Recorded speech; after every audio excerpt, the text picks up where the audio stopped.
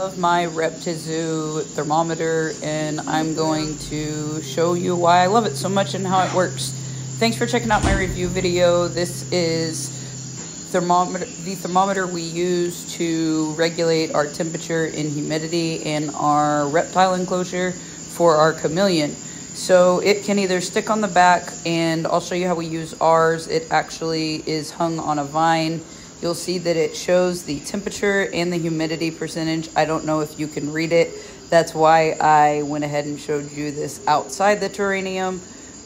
We actually use 2 of them to maintain the temperature both inside and outside because it helps us maintain on the inside. But you'll see here, you can stick it on the glass if you want, or like we did, get unique with it. Overall, it's a pretty easy product to have your temperatures readily available for you, and I really like it. It maintains a really accurate temperature, and it seemingly does its job really well. Absolute must-have for your reptile enclosure, in my opinion.